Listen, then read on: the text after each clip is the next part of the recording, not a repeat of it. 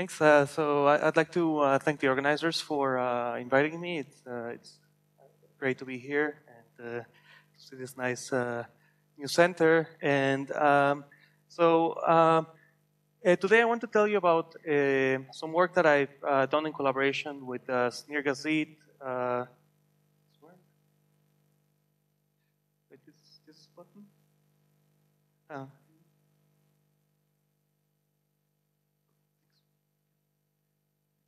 Okay, with Snir Gazit, who was a student at Technion and who's now a postdoc in Berkeley. Eloise Non, who was a postdoc in the group, Ath Auerbach and Dana Robas. Now, what I'll tell you about is a story surrounding helium. And as you know, helium is one of the lightest elements, and it also has a filled outer shell, which means that it only interacts very weakly through van der Waals interactions, which makes it one of basically the most boring material from a point of view of chemistry. But actually, that's precisely what makes it interesting physics-wise. So if you look at the phase diagram of helium-4, bosonic helium, this is pressure versus temperature, and you see that if you're at ambient pressure, even if you cool down to 0 Kelvin, helium does not solidify. So if you want to form a solid, you have to apply external pressure. So, and when you do that, most of the time you land in this hexagonal close-packed phase. But if you tune the pressure and temperature just right, you land in this small sliver, which is body-centered cubic. And so what I'm going to be telling you about is all about this small phase, body-centered cubic phase of helium. So now body-centered cubic is a monatomic Bravais lattice. And so from the usual arguments of phonons, you would expect it to have only acoustic phonons. So a few years ago, more than 10 years ago, people started looking at this, and they basically put helium in in a cell and made a single crystal. And here what I'm showing you is an elastic neutron scattering, energy versus momentum. And you can ignore the lines. Those are comparisons with theory. The points show you these three nice acoustic modes. But I'm not showing you all of the data. So here's something unexpected. You also get this extra mode, which is something that looks like an optical mode. Here I'm showing you what the neutron scattering actually looks like, counts as a function of energy. So here you see on the same plot the longitudinal phonon together with this new excitation. And if you want to isolate this excitation, you can just sit at the Bragg vector, because at the Bragg vector you don't get any acoustic phonons, and then you see this new mode, and you see that even its width is comparable to the width of the acoustic phonons. So it's a very clear mode as in an experiment. So now you can also, when you do neutron scattering, you can control the incoming and outgoing momenta of the neutrons, and this gives you control over the momentum transfer and also the polarization of the phonons. And so this is the data that I showed you earlier. But you can also, for example, look at so that was in the 1-1-0 direction.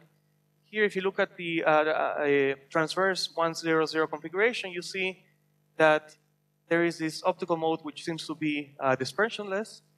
And if you look here now in the longitudinal 1-0-0 direction, you even see two different optical modes, one that's dispersionless and one that's dispersing.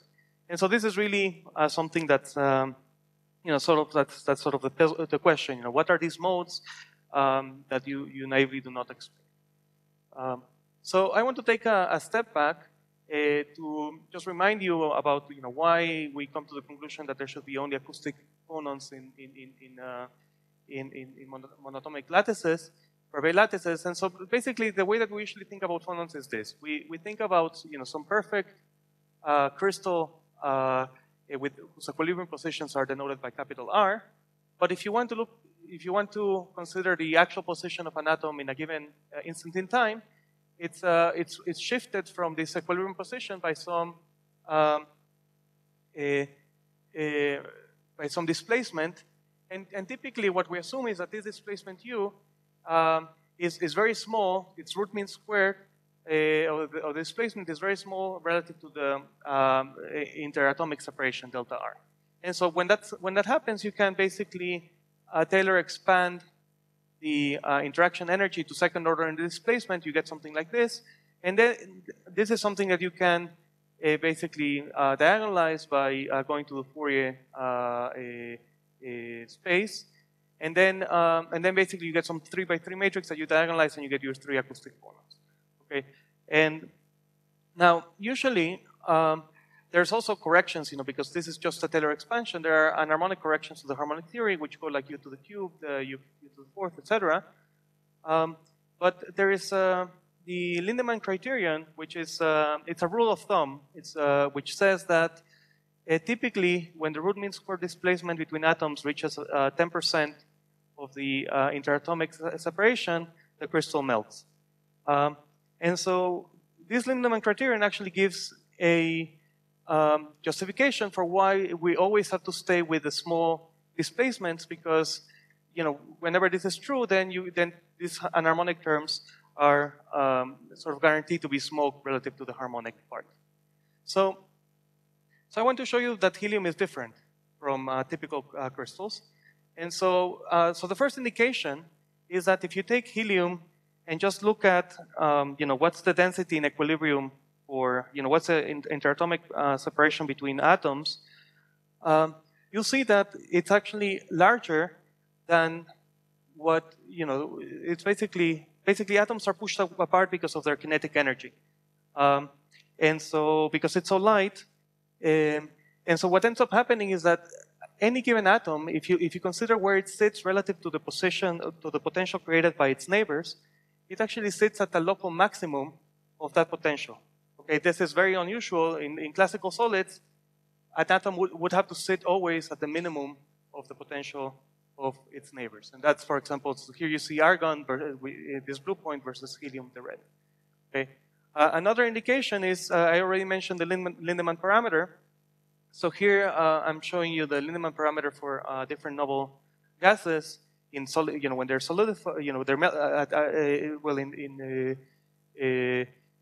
so here, for example, this is BCC helium 4, and you see that the Lindemann parameter is almost 30%.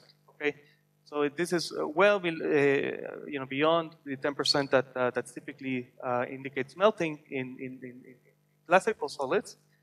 And another indication that harmonic, that anharmonic terms are very important is that the harmonic theory just does not give the correct acoustic phonon velocities. You have to do some type of self-consistent approach, including all the anharmonicities, and that's not even very successful.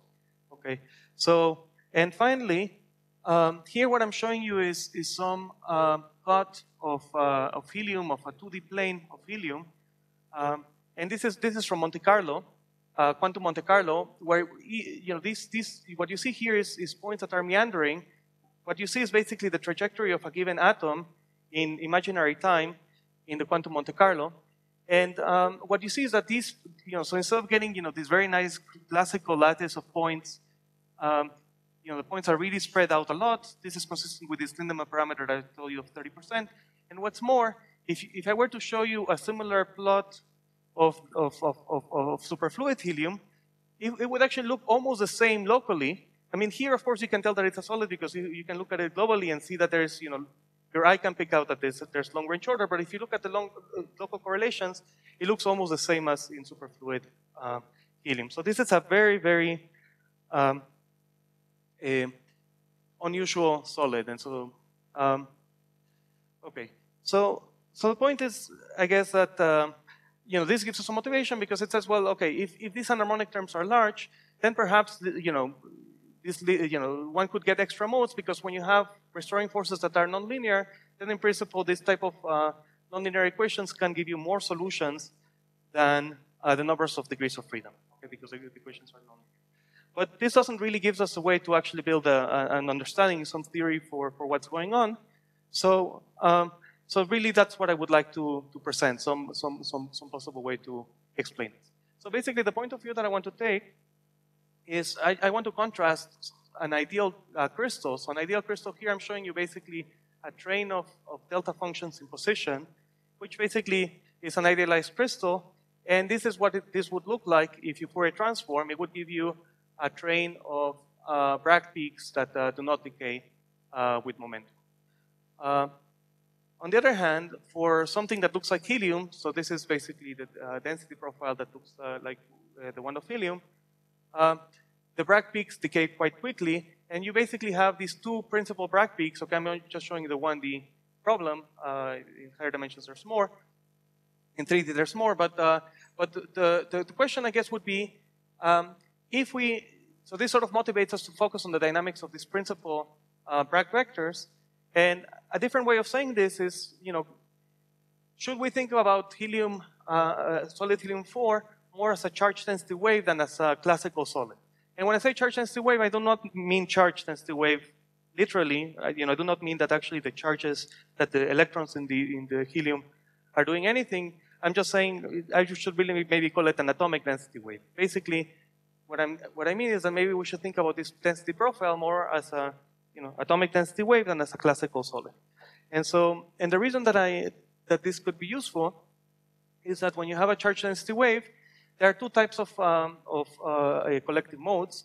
There's phasons, which correspond to shifting the charge density wave left and right, and these are gapless, so these correspond to the acoustic modes.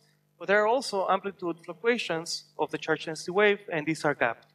And so basically here, there's a natural way to think about getting gapples.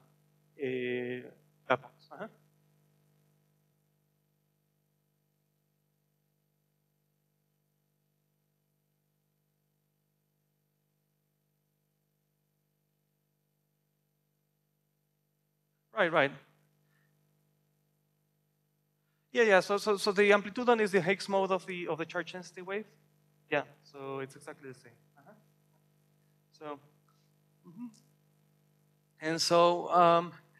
So, okay. So, but what I showed you was like a 1D charge density wave. So I want to walk you through what how can one describe 3D solids as charge density waves. So basically. So the idea is, the order parameter is density relative to the average density. And so if we assume that the order parameter is small, and this for example is justified if you're close to a first order crystallization transition that's weak enough, then basically this gives us some hierarchy where the cubic term in the free energy, I'm writing now a Ginzburg-Landau free energy, the quadratic term is larger than the cubic term, which is larger than the quartic term, and this also allows us to cut off higher order terms and ignore them. And so if we write this in Fourier space, this is what the free energy would look like. And here I just haven't told you what is this guy. This is a static susceptibility, which basically looks like this. It has a minimum at the wave vector of the solidification. And sort of the idea is that as you go through the liquid to solid transition, you basically move this potential down, and at some point this minima cross zero, and the system solidifies. Actually, I'm showing this as 2 points, but this is really a sphere in 3D. And so to find out what's the configuration that minimizes the Ginzburg-Landau free energy, as I said, we have this hierarchy. So we start by minimizing the quadratic term, then the cubic term, and so on. So the quadratic term, what it wants to do is it wants to condense on points on this sphere of a momentum G. But this does not tell you exactly which configuration you would like to favor. So for that, you have to now go to the next term. And here what you see is that there's this momentum conserving delta function, which what it does is that every time that you have 3 momenta on this sphere that add up to 0, you get a contribution from the cubic term that lowers your free energy. And so what you would like to do is basically you would like to find some configuration that maximizes the number of triangles whose total momentum adds up to 0. And if you compare all of the Bravais lattices, it turns out that BCC is the one that has the most triangles. Okay, basically it's dual lattice, which is FCC, is the one that has the most triangles. So So basically, this is some argument for why, if you have a weakly first-order transition, it should always be into a BCC phase, which is that's the name of this article. Should all other articles be BCC by Alexander McTagg, which is a great article that I recommend reading. But anyways, so this is just looking at the statics, okay, of what minimizes the free energy. But what we want to know is the dynamics. So we want to know what are the collective modes, and so we need to supplement this free energy with some dynamical term. And so this is the lowest order term that's consistent with the symmetries of the problem. And so then what we want to do is we want to take our mean field solution, which is this rho with a bar now, and we want to add now a fluctuating term, a small fluctuating term, and we want to basically write down the linearized Euler-Lagrange equations and solve them for the normal modes. Okay. So now, in this case, we have 6 pairs of Bragg vectors. So this gives us 12 modes. Okay. So this is actually the result of a calculation. Here I'm showing you one part, this 1, 0 direction, and here I'm showing you what the modes look at in another direction. You'll see here that there is this non-dispersing mode that appears in the 1, 0, 0 direction. And you'll also see that there are certain degeneracies as Q goes to 0. So it'd be nice to understand what are these degeneracies and why do we get these flat modes. So first of all, to understand the degeneracies, basically what, the thing to do is just to realize that these modes should organize into irreducible representations of the cubic a point group. And so, so here I'm just showing you, I mean, this is not going to tell you too much. Each one of these figures is just meant to represent one of the solutions. But what's more helpful is actually to visualize the different modes. So here, so actually before I go back, so basically these 3 modes are the acoustic modes that basically are sort of like Px, Py, and Pz symmetry. And the other ones are gap modes. So first, so I'll show you this breather, which is the S-wave mode. So what I'm showing you here is a cut of the density, or sorry, a cut of the a 2D cut of the solid, and what I'm plotting is the density corresponding to this mode. And so what you see is that here within each unit cell, so this is a Q equals 0 mode, 0 momentum mode, or 0 relative momentum mode. And what you see is that the density is just becoming sharper and less sharp as part of these oscillations. So this is sort of the most naive analog to this one-dimensional amplitudon that I showed you earlier. But there's other possibilities. So for example, if you look at the quadrupolar modes, they look like this. Basically, like what the density is doing is it's doing some type of fluctuations like that. Okay, it's becoming, I hope you can sort of see it there, that the density within each unit cell is undergoing this type of oscillations. So which and the other thing is that this mode is the one that doesn't disperse in the direction so the moment for the momentum perpendicular to this motion, it does not disperse. And it's not hard to show that. So that's some symmetry reason. And so now of all of these gap modes, which one is the lowest? So this is the one thing that does depend a bit on the choice of parameters. So we have a phenomenological theory. We do not know the parameters, but basically there's only two options. It's either the quadrupolar mode or the breather. And most of the time, the quadrupolar mode is lower energy, but if you tune your parameters a bit, then you get that the breather is the lowest energy mode of the gap modes. Now, if we want to compare with neutron scattering, then what we do is we promote this Ginzburg-Landau action to some quantum theory, and so basically we quantize this, and then we solve for this dynamical structure factor. And so this is the result. This M is some matrix element involved in the diagonalization of the Ginsburg-Landau equations, of the Euler-Lagrange equations. But what's important is to know that these modes satisfy that the total spectral weight satisfies the sum rule. And this is important because you know, you could maybe complain that, you know, we've basically added all these modes to the theory, and so we've added spurious degrees of freedom by hand, but that's not the case, because no matter what we do, we're satisfying the sum rule. And so what's happening is basically that you know, we have our 3 acoustic modes, and we're creating extra modes that are optical, but we're still satisfying the sum rule, which means that we're just transferring some of the spectral weight from the acoustic modes to the optical modes. Okay, and in particular, as the model becomes more and more classical, basically what happens is that these optical modes become more energetic, and also the spectral weight goes down in such a way that there's a smooth way by which one can interpolate between this picture and the you know, what you know about classical crystals. You know, that's sort of how these modes disappear smoothly.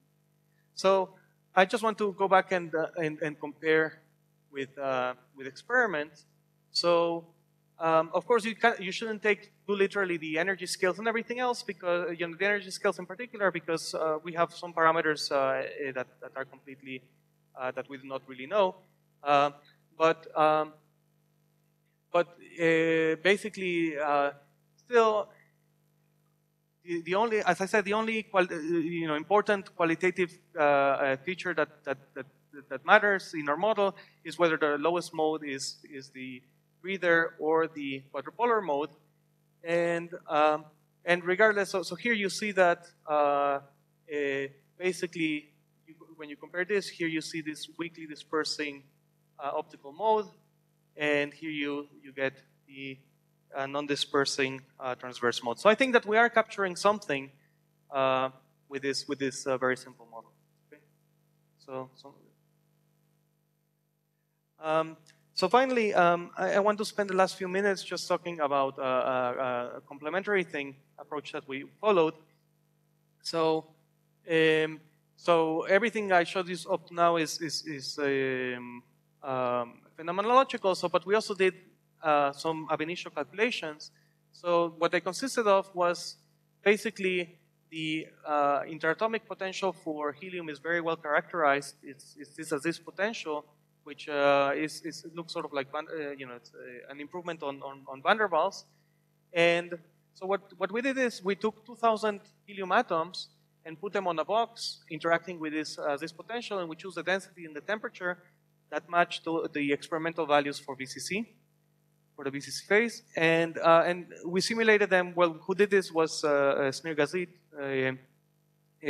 He simulated these using continuous space path integral quantum Monte Carlo, and so this is what I showed you earlier, and then what he did was he computed the structure factor. Now, here there's a caveat in this calculation, which is that when you compute dynamical quantities using Monte Carlo, you are forced to do analytic continuation, because Monte Carlo is always on in Euclidean time, not in real time, and so you have to do an analytic continuation, and this is a procedure that's not very well controlled. However, it's fairly reliable to get at least the energy scales of the lowest modes in the theory. So I'll talk about that a bit more in a second. But here I'm showing you the simulations for along the 1-1-0 direction. So the blue dots are the experiment. The red dots are the numerics. So you see that this acoustic mode is very nicely captured by the numerics. And then, but what you also notice is that when you get to the the first Bragg peak, the numerics actually still give a finite energy excitation. So we do seem to get this, and this is what the spectral function looks like. So we do seem to be able to get these optical modes, one of the optical modes from the numerics, which is, but the only thing that you'll notice is that the energy, well, the energy of the experimental mode is actually at 1 MeV, so this is about half of that. And so we do not really understand what's the source of this disagreement. And so we do not know if this is something that comes from the difficulty with the analytic continuation, or the alternative explanation would be that this mode really is there.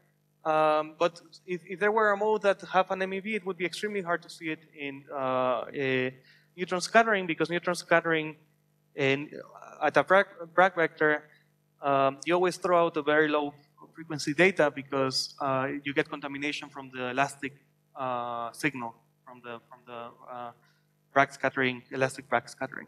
So we spoke to the experimentalists that did these measurements, and they said that they indeed threw out everything that was below about 0.7 MeV.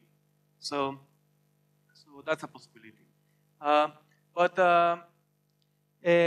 Okay, well, so this is basically my summary. I tried to convince you that in helium is special, and harmonic theory fails there. And I tried to give an alternative explanation, which was for this an explanation for these optical modes. And what's nice about this, I think, is that it's basically it's actually a linear theory, because we're just linearizing the Ginzburg-Landau, the Euler-Lagrange equations. So it's a linear theory, but just using different degrees of freedom. So this is sort of saying if you choose the right degrees of freedom, you can describe this using some linear theory. And I show you that this mode can be seen in Monte Carlo. And we do predict that there was nothing too special about helium here, other than the fact that there's this very large fluctuations, and so we do expect that such modes should be present in other solids that are more like charge density wave-like than classical crystals. And so I just want to show you a photo of my collaborators, and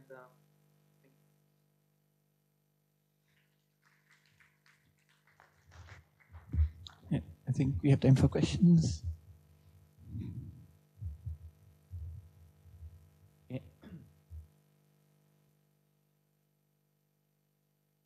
If you approach the phase boundary, is it correct that as your atomic density wave, the condensate becomes smaller and smaller, the energy of the amplitude mode also becomes smaller? And is this seen in the experiment? Well, what happens is that ultimately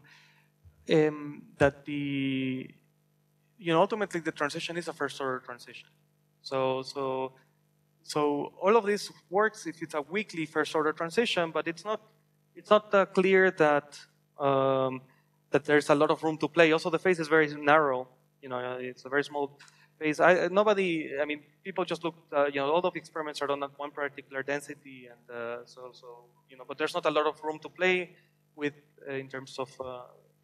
But that would be there should be some dependence like that, but I don't know if there will be a lot of room to see a lot of change.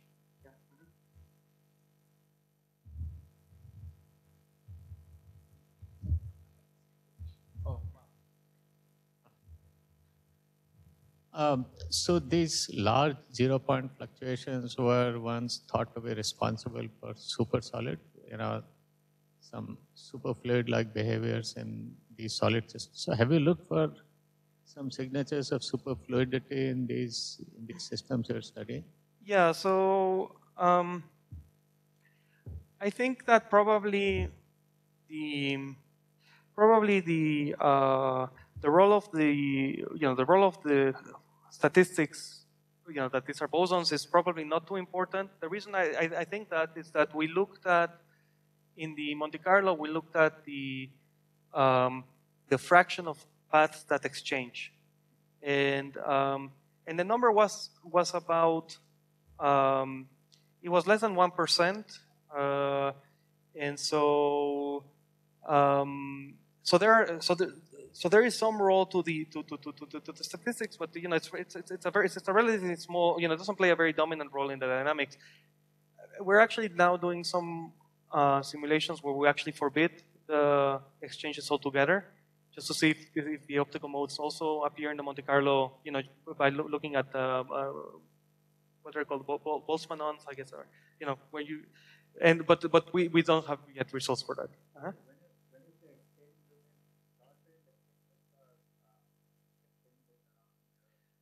No, I mean even short range exchanges. Yeah.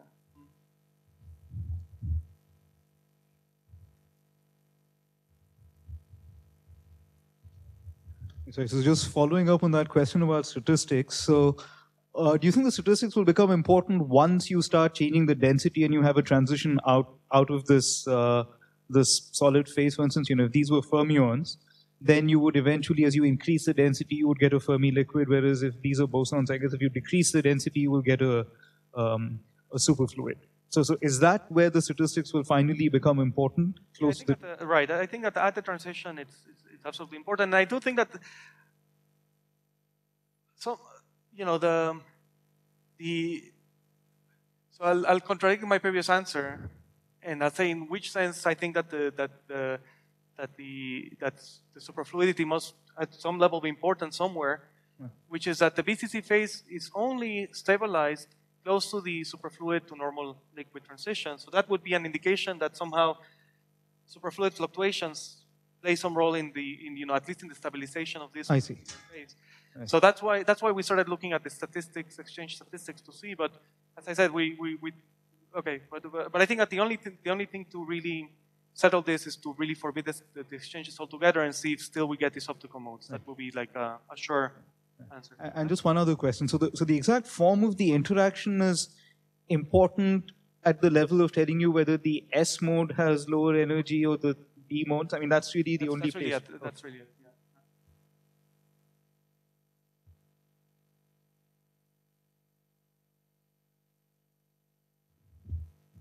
So, do you know whether these Higgs modes couple to Raman in the same way? Because that's another probe you could have then for optical modes. That right. would be very different and easier to do.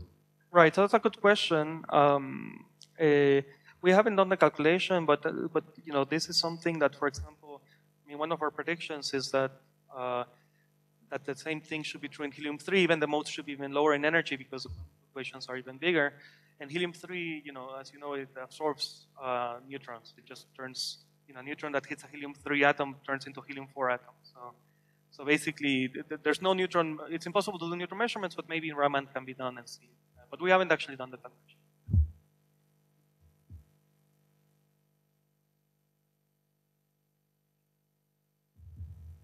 So the interaction is not strictly local, right? So could you then have a Higgs mechanism, and can you have a small gap of the acoustic modes? Oh, but here it is short range, right? It's van der Waals, so there shouldn't be a Higgs mechanism. I think that for that you really need true long range. Okay. Well, there are no more questions. I think we can close the session.